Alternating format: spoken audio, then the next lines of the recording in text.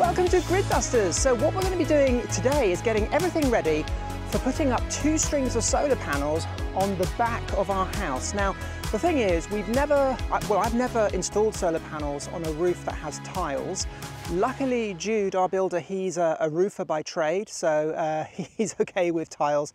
However, it is quite a tall roof, and we put the scaffolding tower up here. You can probably see it in the background there. And I've noticed that it is actually a lot taller than the roof on the barn. We've actually had to put an extra section on the actual scaffolding tower, so it's a much higher roof, so that's going to be interesting. Now we've taken off 13 panels off the roof of the barn, and what we're going to be doing is putting those on the back of the house, and I actually wanted 2 strings of 7, so I've ordered an extra solar panel. You can only actually order them in pairs, so I've actually had to order 2 solar panels, but they're so cheap, solar panels. I'll use the extra panel as a spare panel, or maybe for a different project. And I've ordered all the brackets and screws and nuts and bolts and everything else that we need. So the first thing before we even think about putting solar panels on the roof here is we need to actually strengthen the structure of the roof, because this house here is many hundreds of years old. Now the good news is we actually do own the house next door as well, which is our guest house, and there's no skylights on that side of the roof, so I think we're going to be putting the panels more on that side of the roof. We're going to put them very high up towards the ridge, towards the very top of the roof. We've got a lot of space there. However, we don't have enough space between the chimneys to get 14 panels. So we're going to have one string of solar panels, 7 panels, almost not quite touching the other chimney, but probably about 1 metre or 2 off the other chimney, and then another string directly underneath that, so it doesn't go anywhere near that skylight. But before we do that, we need to strengthen the roof to give it a bit more structural strength. Not that we're worried about the weight, it's more about the lifting force, because we get a lot of weather coming down this hill here in the winter, a lot of wind, so we have to protect the roof from uplift, from being pulled off. So let's go into the attic and I'll show you exactly what I mean. So Jude and I are up in the loft, and we've started work with strengthening the roof. So let me just show you what we're doing.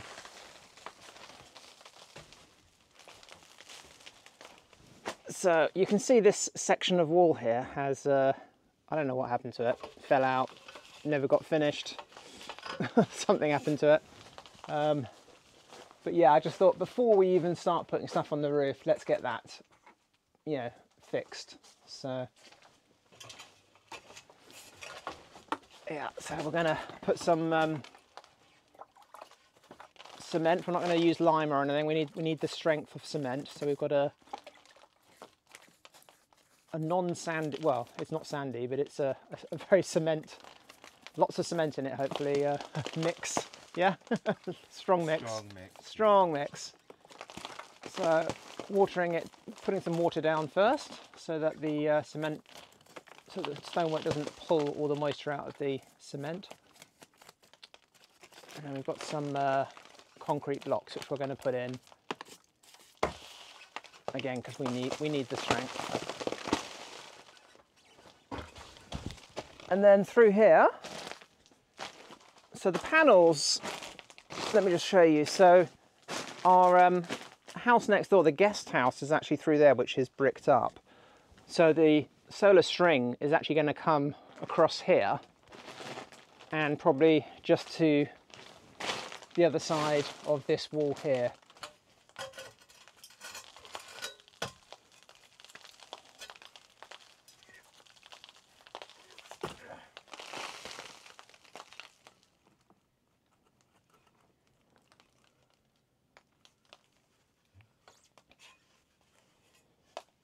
Doesn't have to look pretty, as long as it's functional. It's just filling the gap. Absolutely, as long as it's strong. Yeah, it doesn't matter, yeah.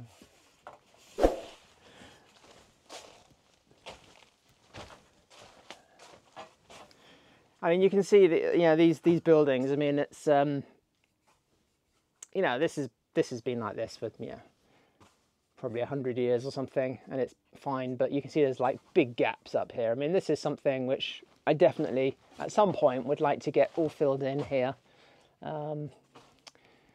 So yeah, it's never really been finished off. So this is, something which we might do.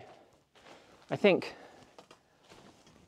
it would be nice to get this wall sorted out on the other side eventually. We probably won't do that right now, but I think it's on the list of things to do. But yeah, it's not good having gaps like that. So at least we are sorting the wall out on the other side, which is actually much worse, and that's the side where we're going to have the solar panels.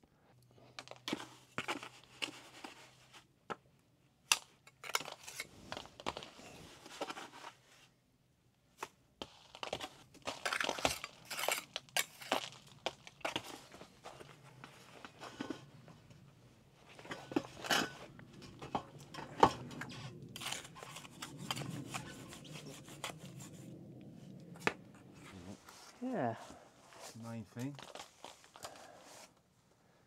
So here we go. It doesn't have to look pretty because we only use this. We don't even use this loft for storage, so it's used for nothing. It's used for insulation. That's it. So yeah, that's why we're using concrete blocks. Pretty much concrete blocks, stone, anything that we can find, we just shove in there as long as it's strong. So we finished strengthening the wall here. Doesn't have to look pretty, just has to be strong. And then what we've done at the top here, we've tied in a beam there, brought that down. Let me just go around the side so you can kind of see what we've done here. And then that comes all the way around here. It's bolted into the purlin here and then comes, and it gives us a little bit of strength for uplift for the actual wall itself. So yeah, and then over here we've done pretty much the same thing.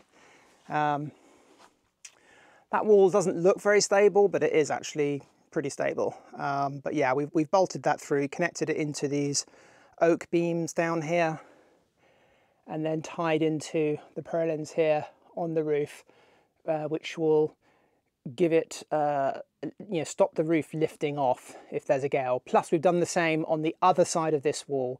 So that's what we were doing here, but the real fun happened next door in the guest house attic. And the trouble with old houses is you start lifting things up, you start having a look, and you run into all sorts of problems. So we ran into a few problems, things that we had to fix now in the attic next door.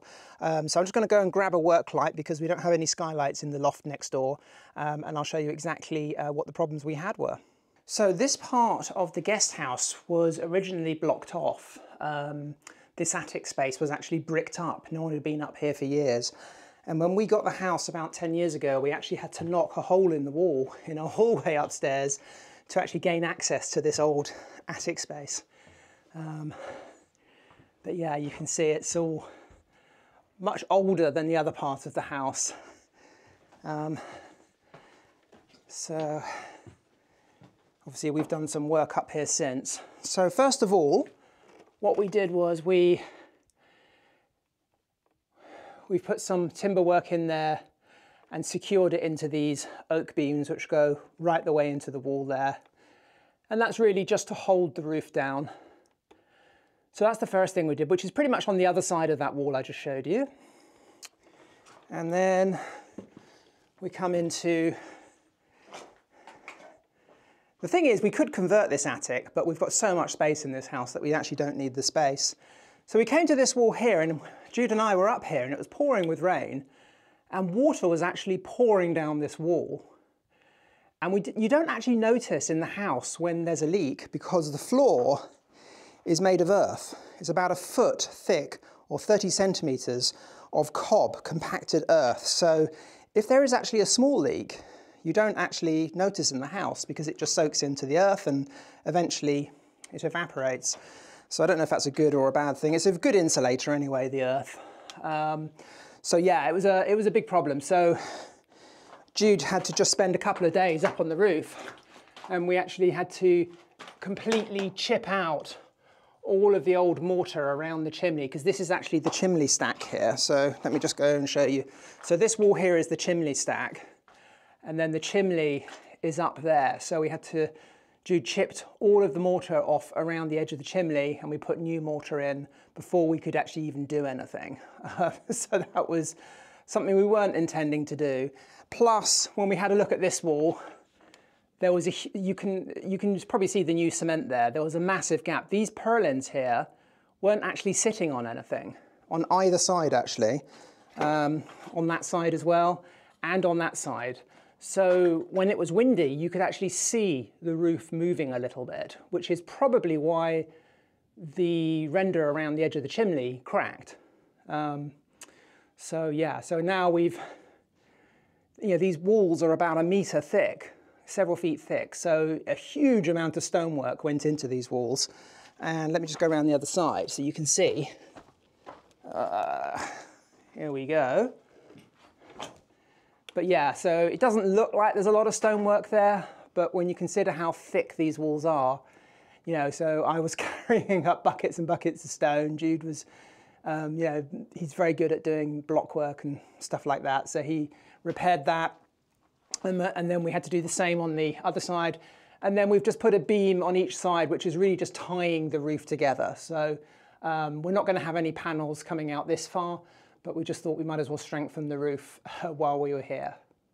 But yeah, with these old buildings, you never know what's going to be thrown at you when you start doing work on them. So yeah, that was a little bit of work we weren't expecting to do. We spent a couple of days doing that. And but it's all strengthened now. We didn't film it just simply because it's so dark in this section of the barn. I'm actually having to use a torch here, like a flashlight, just to film this. So it would have been a bit awkward filming it, really. But yeah, anyway, we've got everything pretty much structurally sound now. We're happy, so we can now move on to putting the panels actually on the roof itself. We had a few questions actually. One person in particular was asking, where in France do we get our solar equipment from? And the company is here, Allo Solar. They've got a great website. I'm not being paid by them or anything. I wish I was. So if you're in France, check them out. They've got a great website, and that's where we got all the Victron equipment from. That's where we got the solar panels from, the racking. We didn't get the batteries from Allo Solar. We got all of that from China. But yeah, so that's where we got the solar panels. However, the first time ever, they messed up, but they were very good in fixing it. So we did a big order with them a couple of weeks ago to get all the solar racking for the roof on the back of the house, and all the brackets and screws and bolts and special attachments to attach it to a tiled roof, and 9 more solar rails. And I thought, well, whilst I'm there, I might as well order an extra solar panel. Now, annoyingly, you can't buy 1 solar panel. They only sell them, I think minimum order is 2, but they're only like 69 euros each. So I just ordered 2, and I'll use the other one maybe on a separate project. I've got it in my head. I might build a little really small micro solar system for my greenhouse.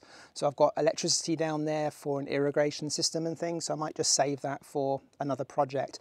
So we had the 2 solar panels delivered and all the brackets, and the guy just sort of dumped off all the stuff here on the patio, and we signed for it. We were like really busy. Our hands were full of cement, and we were doing the attic at the time. And he drove off, and then we realised, hang on a minute, there's no solar rails. We're meant to have 9 solar rails.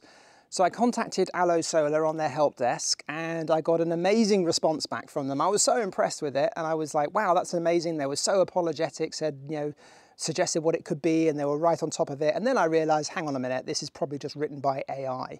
I find it quite annoying when you get these things these days, and then you realise, actually, hang on a minute, this is too well written. This response is too long. It's from AI. So I was really deflated. So I contacted them a couple of days later, and the long short of the story is they are delivering the 9 solar rails today. So the original delivery was on Tuesday, it's now Friday, and apparently the delivery company is supposed to be delivering the extra solar rails today. So fingers crossed, because if the solar rails are delivered today, weather permitting, we'll be starting work on Monday, installing those solar panels on the roof at the back of the house. So it's now about 2 o'clock in the afternoon. Hopefully, we don't normally get deliveries over lunchtime, so hopefully in the afternoon sometime we should have the extra solar rails, and then in the next video we can start putting these 2 strings of 7 panels on the back of the house. Now, a couple of you did comment on the fact that Jude was not wearing a safety harness. I think somebody commented, Sarah gloves and safety harness, Jude nothing. And Jude and I were both up on the roof day before yesterday, and it's very, very high, this roof, much higher than the barn.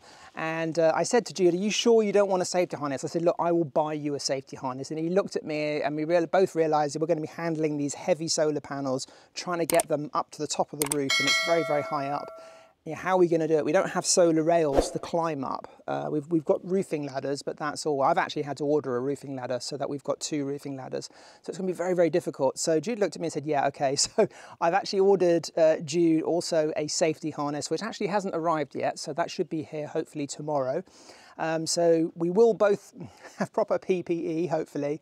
And then hopefully in the next video, we'll be able to start cracking on with mounting the solar panels to the roof. Now, if you've got any questions, anything you'd like clarification on, also what inverter should I be using? Most of you think I should use a Victron inverter. Some of you think I could use a grid tie inverter.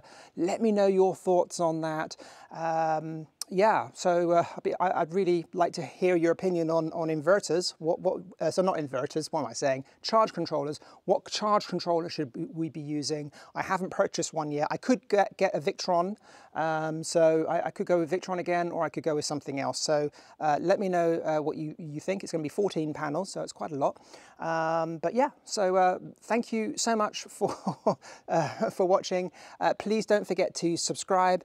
Do comment on the video. I read all your comments, and it really does, after I read your comments, it inspires me to make more videos for you guys. So please do comment and like and subscribe, and I'll catch you in the next video.